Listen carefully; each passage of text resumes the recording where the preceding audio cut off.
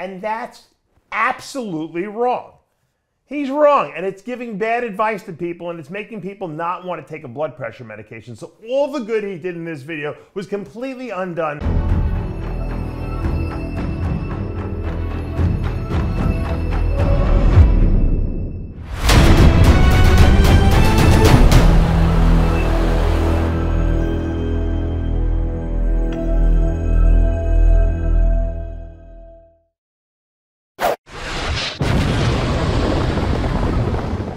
Dave Palumbo here with an RX Muscle rant. Today's topic is how to protect your heart and kidneys. It's a big topic now. A lot of people dying of heart attacks. A lot of people have kidney disease in our industry. Some of it's self-induced, some of it's genetic. We're going to talk about how to protect your body. Something that no one talked about when I was competing because no one really knew. You know why? Because there were no auto-inflate blood pressure cuffs.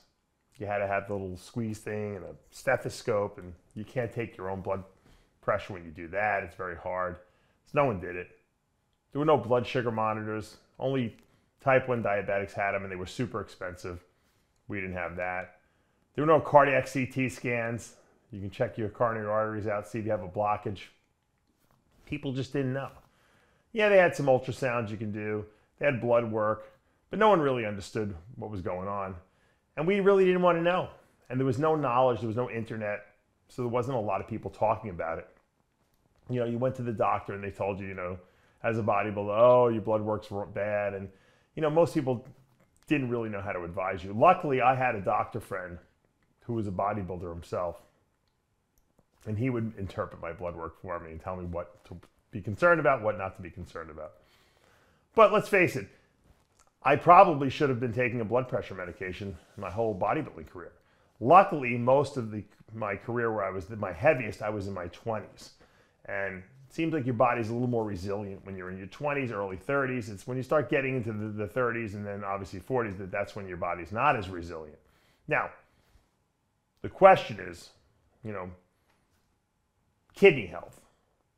I saw a podcast recently where Fouad Abiad was on Flex Lewis's podcast. Nick Trigili did a video on it as well, showcasing it. And Fouad, for the first time, you know, opened up about the fact that he has kidney disease. That was probably self-induced, he says, by, you know, high blood pressure. He was diagnosed with high blood pressure 10 years earlier, and he just didn't do anything about it because the doctor made it seem as though he wasn't going to be able to bodybuild anymore, which is obviously not the case. And he never took a blood pressure medication, and he had high blood pressure for, you know, 8 years, and it's the silent killer. That's why they call it that. You don't know it's doing damage because you don't feel anything. But little by little, it damages your kidneys. And why does it do that? Well, what are the kidneys? The kidneys are basically a filtering mechanism. They filter the blood. They take out the bad stuff, they get rid of it through your urine, and the good stuff you keep. But this filter is really not a big filter. It's a lot of little teeny tiny filters that functionally work together to detoxify your body. The problem is that these filters are kind of fragile. So if the pressure of blood going through these filters, which is your blood pressure essentially, is too high, they damage the tubules. It's like throwing your phone against the wall. You throw it against the wall enough, it's going to break, right? Same thing with these kidney tubules. If you keep banging them with very high pressures all the time, and I'm not talking about the high pressure you get from a workout, I'm talking about 24 hours a day, hammering them with high blood pressure, eventually they break. And if you break enough of them, what happens is you start to notice that when you go for blood work, your creatinine levels, which is the waste product in your blood, okay, it starts going higher and higher and higher. Why? Because the kidneys can't keep up with the demand to filter the blood. Because let's face it, bodybuilders eat a high protein diet, which makes the kidneys have to work harder to begin with, and they can handle that. There's no problem with that. And then we break down a lot of muscle tissue in the gym, which causes the kidneys to have to deaminate and break all that stuff down as well, which puts more stress on them. And then if you're putting high blood pressure on them, which is damaging them, they can't do their job. You're taking away, it's like you have a cleanup crew and you take away half the crew and you can't clean the stadium anymore, because it's just not enough people on hand. They need more time, so you can't have as many people into the stadium if you're not going to have the same cleanup crew, right? So same thing with, you can't eat as much protein, you can't break down as much protein if you're not going to have as much kidney available to filter all the waste. Hopefully that analogy makes sense to you. So the key is, number one, not to destroy these kidney tubules, but we all destroy them over the course of time. As we get older, we destroy them. I mean, just from living. But we have so many of them that it's like brain cells. Yeah, you destroy brain cells too, but you have so many of them. But if you do things that exacerbate or make the brain cells die faster, smoking, doing drugs and stuff like that, you might get the early dementia. And we've seen it in people who have drug problems, or even people get punched in the head too much. What happens to fighters who get hit in the head too much? They get what we call punch drunk, right? It's damaging of the neurons in their brain, and they don't have enough. But let's get back to kidneys. Kidneys respond to blood pressure. So blood pressure is too high, it damages them. If you go to the doctor and your creatinine levels, okay, and there's basically two measures of kidney function that we get done on a routine basis. One is called creatinine, not creatine, don't confuse the two. This is the waste product, creatinine. And the other one is BUN, or blood urea nitrogen, the amount of nitrogen in the blood that's caused by the breakdown of protein. Blood urea nitrogen, BUN, can be very, very fickle because sometimes it elevates in the face of dehydration. Now, when most of us go for blood work, they tell you to fast, right? So you don't eat or drink anything since the night before. You go in there and get blood work, you're invariably dehydrated. So a lot of times BUN will be high. That's not such a big deal. I wouldn't even worry about BUN.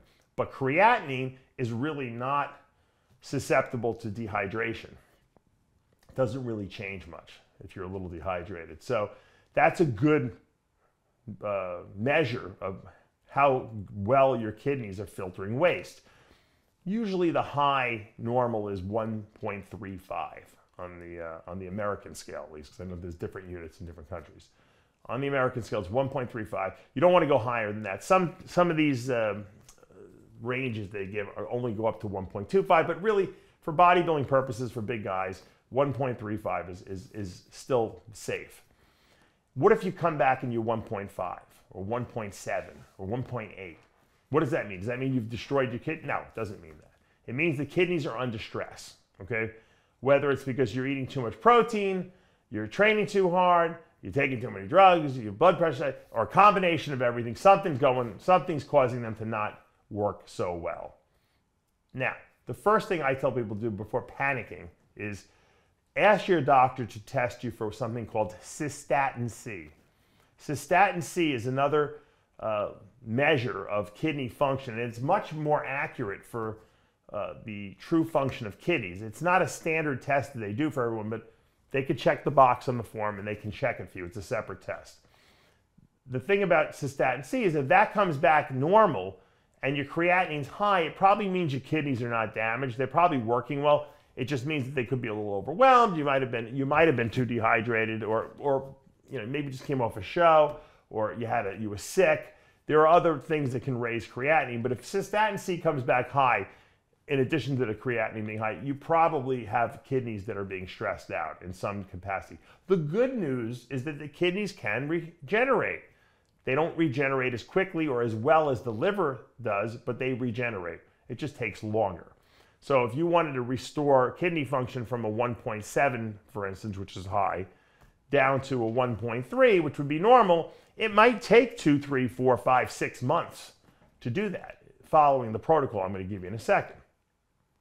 If you don't address it, however, and you let that go unchecked and the 1.7 goes up to 1.8, 1.9, 2.0, now you're getting into dangerous range, because at some point the damage starts to become permanent. And the way it becomes permanent is that the body lays down scar tissue, connective tissue, to stabilize these damaged kidney filtering apparati, also known as the glomerular apparatus.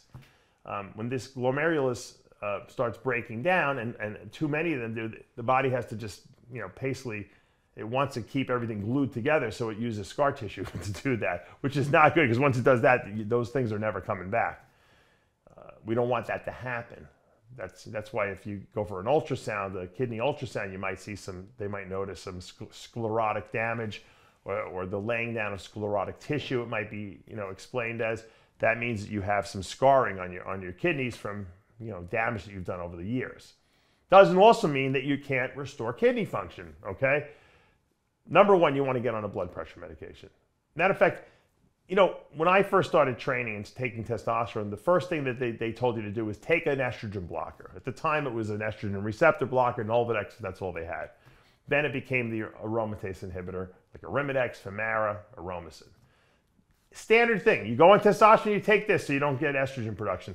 Why, as bodybuilders, we don't, as soon as we notice high blood pressure, go on a blood pressure medication, knowing that if we're taking a cycle, we're retaining extra fluid, that usually raises blood pressure. So sometimes we're raising blood pressure just by token of adding more fluid into the milieu, or more red blood cells. Some people think if I donate red blood cells, they're going to drop their blood pressure. That never works. It's the fluid component of the bloodstream that's increased, okay, that's causing the higher blood pressure. It's not the cells themselves. It's not the red blood cells. So donating blood, will drop your blood pressure for 6 hours until your body, rehydrates itself, and then you're going to be back to the same position. It's not always caused by anabolics. Some people, just from having more weight on their body and carrying that around, is going to cause, higher blood pressure. And some people are just genetically susceptible to high blood pressure. I found that I really didn't have to deal with high blood pressure issues until I got into my 30s. And then I started noticing that I was running higher blood pressures than I was in my 20s, and I wasn't even as heavy. Because that's what happens as we get older, unfortunately. The blood vessel walls lose their elasticity, and they can't dilate and constrict as easily, and they become stiffened blood vessels. Call that arteriosclerosis. That just happens as we get older. And because of that, a lot of times our blood pressure suffers and it goes up. Taking a class of blood pressure meds known as ACE inhibitors are the most time-tested and probably the safest with the least side effects I've found over the years. Ramipril is something when I take 5 milligrams of Ramipril twice a day. Ramipril, lisinopril, which is kind of like a generic form of that. There are a couple of them out there that are really good. They have no side effects. You're not going to take a high dose anyway. Number one, they're kidney protective too, because they dilate the vessels of the kidney, allowing more blood flow into those kidney tubules so they can filter better. So not only is it lowering your blood pressure and lowering the pressure on the kidneys, but it's actually allowing the kidneys to filter better. So it's a really good blood pressure medication, no side effects. I know a lot of people nowadays are taking angiotensin receptor blockers, like telmisartan, valsartan, and those are fine. They work pretty much by the same mechanism, but they haven't been around as long, they haven't been as tested as long, and they did do some studies where some people got cancer recently. In a study, they found that they might increase the risk of it. And since I have cancer in my family, I don't even want to mess with those. Doesn't mean you're going to get it. It just means that be aware that ACE inhibitors have been around longer. They both do the same thing with pretty much no side effects. The calcium channel blockers that they give and diuretics are really not blood pressure medications that bodybuilders want to use. Same thing goes for beta blockers. Not really a great bodybuilding drug. You don't want to block calcium channels, because we're using our muscles that use calcium to contract. So that's not a great idea. A lot of people get swelling in their legs from using those. So those don't work really well for bodybuilders. Likewise, you don't want to use a diuretic because it messes up your electrolytes, and that's not going to help. The only people who should take diuretics are people who can't be controlled using ACE inhibitors. And sometimes some people's just their heart's not functioning well and they need to flush extra water out of their body, and they just need that. But usually that's not something that a younger person would need to take. And sometimes doctors just knee-jerk and put you on these things. I would not take a diuretic if you can avoid it. Okay, that's not a good way to control blood pressure. Plus, you walk around dehydrated. We know that muscle cells like to be well hydrated. It puts them in an anabolic state. Dehydrated muscle cells are catabolic, in a state of breakdown. So get on an ACE inhibitor, okay, right away, okay? Even if you have borderline high blood pressure. They used to be the old 180 over 20. Now they're saying 175 over 75 is a better, or 115, I should say, over 75 is a better blood pressure. I think for guys that are really big, if you can get down to 120 over 80, I think you're fine. But if you're teetering at 85 or up to 90 on the lower number, if you're going 135, 140, 150 on the top number, get on an ACE inhibitor. That's the first thing. Second thing, if you do have some damage or you do have high levels of creatinine, you should do my 3-week detox program that I give out for free. You can reach out to me. And one of the things in there is the kidney stuff product that I recommend. I don't make this stuff, but I've used it successfully with a lot of people, myself included, over the years, and it works really effectively. So I sell it just because I believe in the product.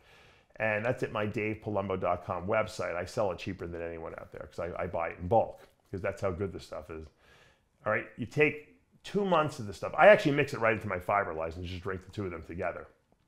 And it's really good because, once again, it reduces the inflammation around the kidney tubules, allowing blood flow to get into blood to flow into the kidneys and get filtered much more easily.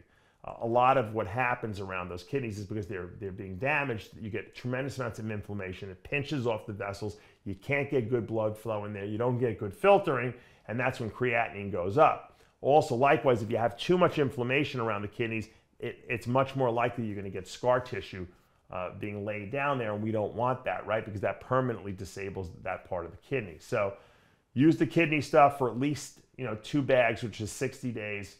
I would do that after every cycle you do, just to kind of clean yourself out, give the kidneys a break, detoxify them a little bit, and I think you're going to find that your creatinine levels will come down. Also, any of the anti-inflammatory type fatty acids that I'm always talking about, a product like my Omega-Lyse formula, has a very high quality of a pharmaceutical fish oil in there, which also reduces inflammation in the body, and specifically if the kidneys are being taxed in that area. Likewise, you want to use oils like macadamia nut oil or extra virgin olive oil. These are really good monounsaturated fats that, once again, will help reduce inflammation in the body and really save those kidneys. So if you do all that, you do the detox, you lower your protein for about 3 weeks just while you're doing the detox program. And if you look at the detox, all that information's in there. You don't have to write all that down. You can just get it from me if you want. A lot of people have already requested it, and I've sent it to them. If you follow that, I guarantee you your creatinine is going to go down. Now, like I said, the detox is 3 weeks. It might take 6, 8, 10 weeks to get your creatinine levels into normal range. It depends how high you are.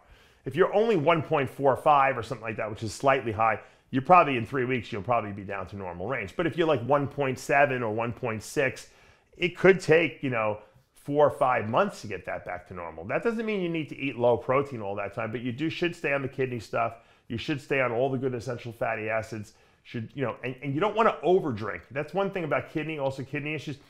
People think, I got to flush my kidneys with a lot of water. No, because what you're doing is you're making them work harder, having to get rid of all that fluid from your body. So you don't want to overdrink. That's a big misnomer. A lot of people think, flush with water. No. We're trying to give the kidneys a break. It doesn't mean you should be dehydrated, but don't overdrink, okay? Trust me. Plus, you'll water down your electrolytes too much. So nothing excessive. But you can reverse this. And that's why if every year you do the detox at the end of the year, or you at least do some kidney stuff, and maybe drop your protein down a little bit, if you are having higher kidney function tests, higher creatinine, if your cystatin C is high, that's going to save you. Now, I just saw a video recently, someone had sent me the link to it. Nick Trigili was talking about this very topic. Nick Trigili is talking about Fouad's interview he did, and he's giving advice now on blood pressure and heart health. And he's reading from Wikipedia or some website out there what the advantages and disadvantages of blood pressure medications are, but with no relevant application to what is actually going on here, okay? In bodybuilders, we know why we have high blood pressure. I already laid it out for you. Taking a blood pressure medication will take the pressure off the kidneys, off the heart, and off the brain. We know that. Not Nick. This is what Nick thinks. So yes, the blood pressure medicines could have helped Fouad alleviate the issue temporarily until he got to the root problem, but he couldn't have just continued to bodybuild for 8 years on blood pressure medicine and be like, oh, I'm fine now and I'm retiring with no issues. Because yeah, he would have protected his kidneys temporarily, but then he would have had a heart attack, or at least I think so. And that's absolutely wrong. He's wrong, and it's giving bad advice to people, and it's making people not want to take a blood pressure medication. So all the good he did in this video was completely undone by this part of the video where he actually gives his opinion, which in this instance is terrible because he doesn't really have a medical background and he's making up stuff that has absolutely no relevancy to the bodybuilder and to high blood pressure and to kidney health and to heart health, because high blood pressure affects all the organs negatively. We don't want the heart to have high pressure on it, just like we don't want the kidneys to have high pressure and we don't want the brain to have high pressure on it, because all three of those organs will be damaged by it. So yes, a blood pressure medication would have saved Fouad's kidneys. It would have alleviated pressure on his heart and on his brain during that 8 years that he could have possibly taken them, and he would have been healthier for that. And I'm sure he wishes he would have taken it. So Nick shouldn't be giving advice about things that he doesn't really know about. Stick to your opinions, because lowering your blood pressure is better for your heart, okay? It takes the pressure. Remember, if you have high pressure in the system, the heart is having to push really hard to pump that blood out, okay, at that level. And what's happening is you're getting back pressure into the heart. When you get pressure back into the heart and the heart has to fight against that pressure, it has to enlarge itself and thicken the walls to try to get the blood pumped to the whole body. That makes the heart get bigger and get thicker, and that's not good, because that can cause major problems. Also, if you're pumping too much blood up to the brain, you can cause strokes and stuff like that. So you want to keep blood pressure low, okay? Whether you take a blood pressure med or you lose 100 pounds, that's up to you. But that's going to help the kidneys, it's going to help the brain, it's going to help all your organs pretty much, including the liver, anything where blood goes through it, but it's going to help your heart too. So taking a blood pressure medication is important to the heart as much as it is to the kidneys. So don't let anyone tell you that, oh, you should try to figure out what's causing the high blood pressure. Well, we know what's causing the high blood pressure, okay? You weigh 300 pounds, okay? You might be getting a little older. Your elasticity of your vessels might have, diminished, and you have less ability to open and close your vessels. And you might have a family predisposition. So there's no sense in suffering and losing your kidneys because you don't want to take a blood pressure medication. That's ridiculous, okay? Likewise, you're saving multiple organs, including your heart, by taking a blood pressure medication and taking that burden off the heart. We're just dilating the vessels, okay? We're opening up the ability for the body to filter blood better, okay? And you're taking that back pressure burden off of the heart. And that's the most important thing. And once you do this, you alleviate all the problems that you're going to have from having high blood pressure. Because let's face it, bodybuilding's we eat a pretty healthy diet. Most of us do. We don't have a lot of body fat. We work out, so we're in good shape, and we have an athletic heart. The problem is that we are bigger than the average person, and being bigger, you're going to have more pressure on the organs to have to do what they do best. The colon, the pancreas, the liver, to digest all that food we're eating, right? The beta cells of the pancreas to produce enough insulin to absorb all those carbs. The kidneys to filter all that protein waste, not only from the food we're eating, but from the breakdown of muscle tissue on a daily basis. So we have to give the body some help in order to do that, especially if we're going to continue to do this for years and years. I mean, the simple solution would be don't bodybuild, right? But that's not an option, because this is what we love to do. It's like telling a rock climber, don't climb a mountain. But I love climbing mountains, but it's too risky. You're going to fall and kill yourself. But, you can climb a mountain in a safe way by having the right ropes and attachments. You see these guys who scale these mountains, John Romano and I were talking about this, with no equipment. Those guys are nuts. That's absolutely insane, because one slip, you fall and you die. I mean, but that's up to them. If they want to do that, that's fine. Just like if you don't want to take a blood pressure medication and you don't care if you lose your kidneys, then great. But you can climb the mountain safely, and you can be a bodybuilder safely if you just take a lot of the advice that I'm giving you on a daily basis into your head and utilize it. There is a safe way to do things, okay? There's always risk involved, okay? Anything you do at a very high elite level, okay, or an extreme level, is going to have risk associated with it. I was talking about this the other day. I mean, boxers get in the ring, MMA fights, they're punching the crap out of each other. Of course it's dangerous. Can anyone die? You could die at any moment. You can die from any single punch hitting you in the wrong way at the wrong moment in the wrong place. And that's just life. Look at that football player. Thank God he was fine, but he took a weird hit and he almost died right on the field there. So stuff happens, you know, in life. But we can do is we can minimize the risk by being smart, by knowing our vitals, checking our pulse on a regular basis, checking our blood pressure throughout the day, checking our fasting blood sugars when we wake up in the morning, knowing our numbers like creatinine and NBUN and cystatin C.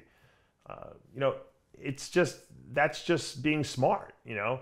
It could drive you crazy, I'll tell you. I can admit it, because I'm a little OCD on these things. And I start thinking I have everything, you know, in the world wrong with me sometimes, because, you know, you start getting in pain and you know too much and you start over-diagnosing too. But there are some basic, you know, baseline levels of blood work and, you know, testing that we can get done, from the cardiac CT scan I tell you guys to get, to the colonoscopy I tell you to get to check your colon. All these things need to be done, and especially as we get older, because we don't want to get caught by surprise and say, oh, we didn't know if we only took the test, right? If we only checked our blood pressure, if we only took a blood pressure med. You know, Fouad said it right in that video. He said, you know, I was a dummy.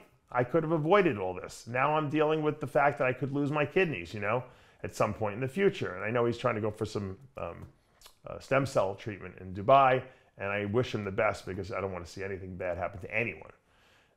And, you know, he's a good guy, and he's, you know, giving back to the sport. So hopefully he'll get that taken care of. But that's just, you know, that's just an example of what you don't want to wind up doing, you know.